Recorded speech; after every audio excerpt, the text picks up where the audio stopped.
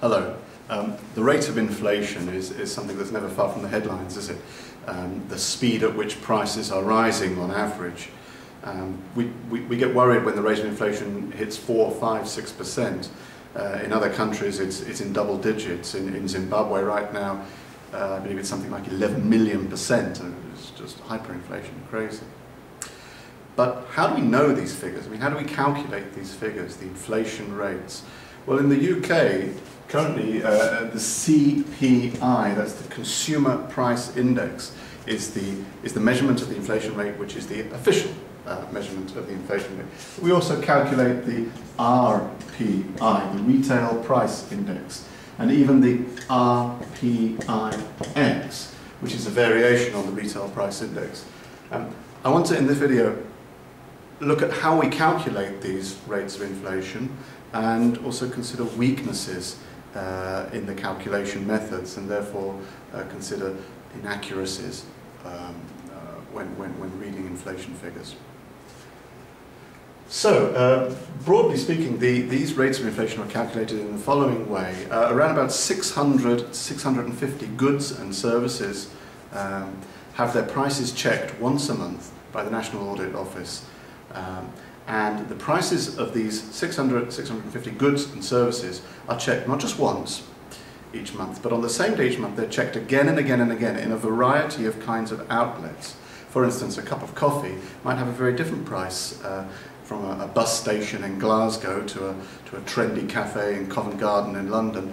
And so it's important that different kinds of outlets are used. So the typical good on the list of 650 goods is calculated, is price checked again and again and again on the same day every month in a variety of locations and outlets. And in total about 150,000 prices are collected. These are fed into the calculations with weights attached to them, which represent the importance of certain goods. So when the price of coffee changes, it's more important to us than when the price of shoe polish changes, because we spend a larger proportion of our income on coffee than on shoe polish. And so weights are also attached, and with these calculations the final indexed figures are compared to 12 months earlier, and that tells us whether prices rose in those 12 months. Okay, this basket of goods, these 650 goods and services that are used, vary according to which calculation we're making. The Consumer Price Index only looks at goods which consumers regularly buy, from supermarkets, from shops, regular purchases. The RPI, Retail Price Index, is a little more expansive and includes things like housing costs, maintaining houses, and there's a cost associated with rent or mortgage payments. The RPIX is the same as the RPI, but excludes mortgage repayments on its calculation. This basket of goods, if I could sort of let you imagine it like this basket of 650 goods and services, how do we know which are the 650 goods and services which we regularly buy? Well, this is calculated in itself by another survey, the expenditure survey, where 10,000 households are requested to maintain a record of how they spend their money over a 2-week period. And from this information we learn what the average household spends its money on and how much, in what proportion it spends its money on. These 10,000 households that are the basis of this survey of expenditure are chosen not at random, but are a real cross-section of the demographics of society. There are rich households, poor households, urban, rural, older, younger, young couples, families, individuals, single people, pensioners. A real cross-section, ethnically speaking as well. And this provides us with a kind of microcosm or sample of the UK, and we can see how the UK, on average, spends its money. So we can presume, supposedly, that the basket of goods does represent a typical spending pattern of the UK, and from that we can calculate the inflation rates. But, and the basket is updated once a year. It used to be every 5 years, it's now every year. The basket is updated to represent the changing spending patterns of the public. Okay, that's how it's calculated, and the figures are published once every month, and we can see from the 12 months leading up to that month whether there has been a rise in prices. But now, let's go through the four of the weaknesses of this system. So let me just rub this out. And there are four serious weaknesses, and the first one is, I'll just put here, weaknesses. Firstly, there are individual spending patterns.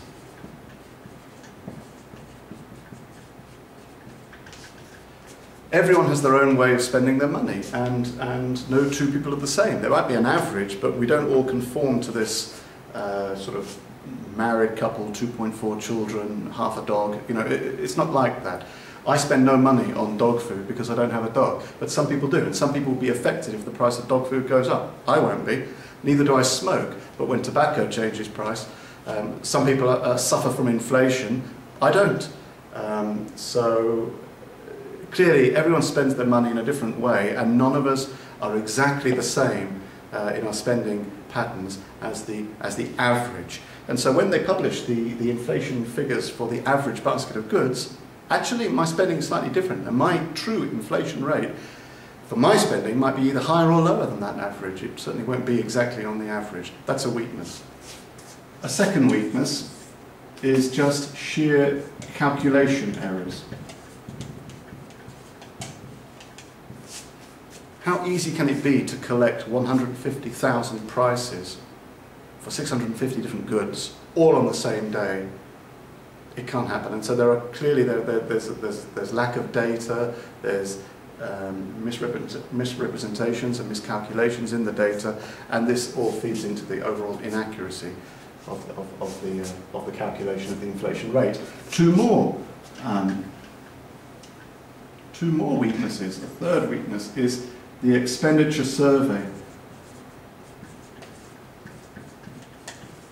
absences. 10,000 households are asked to record their spending patterns, but 10,000 households don't reply. On average, about 70 to 80% of people reply, and the lack of information from certain households distorts the construction of the basket of goods. Now, it's been shown that amongst those who are most likely not to reply to the family expenditure survey are the very rich and certain ethnic minorities. And this distorts what is truly the average spending pattern of a UK average household. And that leads into inaccuracy in our overall calculation of inflation. And finally, again, the expenditure survey absences and delay in updating the basket. I said that the basket is updated once a year, but once a year isn't really good enough, because after 10, 11 months, we might be spending our money in a very different way, but we're still using a basket that describes our spending pattern from 10 or 11 months earlier. The way that things change, new things come onto the market very quickly, new products, especially technological products, and we stop spending very quickly on certain products. Maybe there's a health scare about a product or something, but this is not reflected until the basket is next updated. And consequently this leads to inaccuracy in the calculation of inflation as well. Nevertheless, it's important that we calculate inflation rates as accurately as possible, because it's of course a key macroeconomic objective of government is to keep inflation low, and people need to know what their money is truly worth. There's no point merely knowing a numerical value of your money. You need to know what it's truly worth, what you can get for your money. And through inflation, we can see how quickly the power of our money is being eroded. So it's important that we know the inflation rate, despite the weaknesses in its calculation. Okay, hope you enjoyed that. Hope it was useful. Bye-bye.